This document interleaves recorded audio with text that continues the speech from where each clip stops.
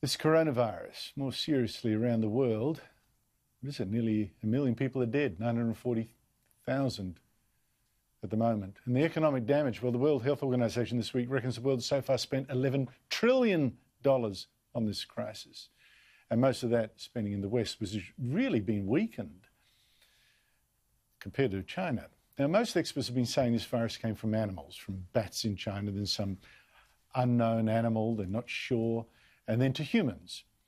China's saying, meanwhile, well, we think it might have come from America, from some soldiers there. But now a virologist from China, who then studied the viruses in Hong Kong, various viruses, says no, it did come from China and probably from a government laboratory. It comes from the lab in Wuhan. That's Dr. Li Mengyang. Now, she's fled China. She didn't feel safe saying this stuff.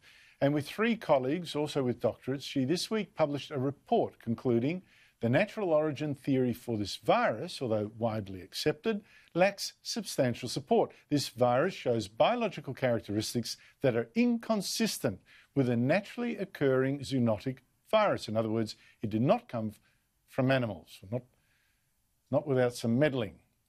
Is this true? Is this possible? Well, joining me is David Winkler. He's a chemistry and physics professor from the Trobe University. He's been doing exactly the same kind of research into this virus to find out where it's from. David Winkler, Professor Winkler, thank you so much for your time. Based on your own research and this latest paper, do you think that this virus came from a lab? Well, our research does things in a bit of a different way. We're computational scientists, so we build mathematical models of how the virus interacts with human cells.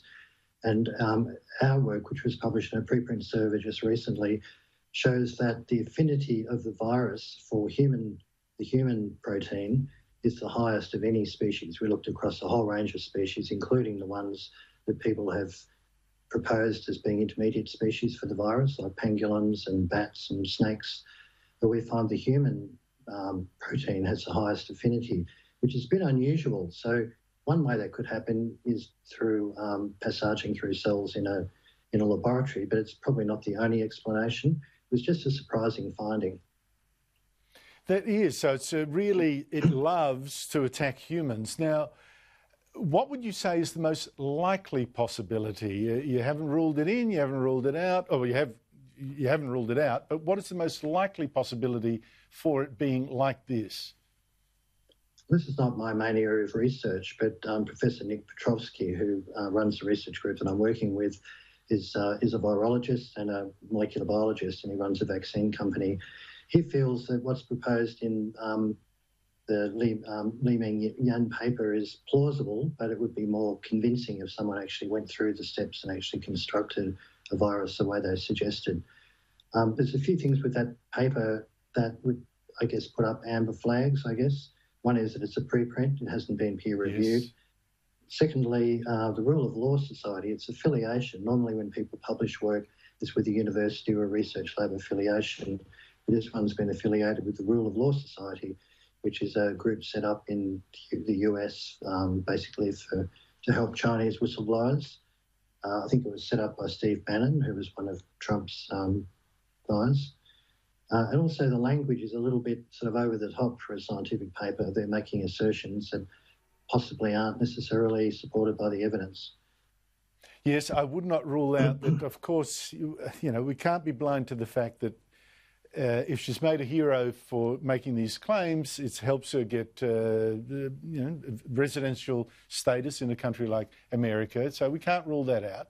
But but the fact is, it does have, this virus is particularly keen on humans. Why would anyone be working on a virus like this in a lab? I think there's legitimate reasons to do that, because when you think the last 3 pandemics we've had, with MERS, SARS and now COVID, have all been coronaviruses. So I think it's legitimate. In fact, it's something we ought to be doing, is understanding how these viruses work, how they have vulnerabilities, how we can develop vaccines, how we can develop drugs, which is exactly what our group's doing. So we're prepared for the next pandemic, which will probably be a coronavirus as well. So I think these things need to be studied but you have to be very careful how you do the study. There is a thing called a gain of function experiment you can do with viruses, which means functions to them. And that was actually outlawed some time ago because it's potentially dangerous. So you can do a certain amount in the lab, but there's certain things maybe you shouldn't be doing, and possibly, you know, if you were speculative, you might say maybe some of these things have been done. Well, Professor Winkler, you were encouraging very much in your last answer until you got to the bit where you said there will be another coronavirus.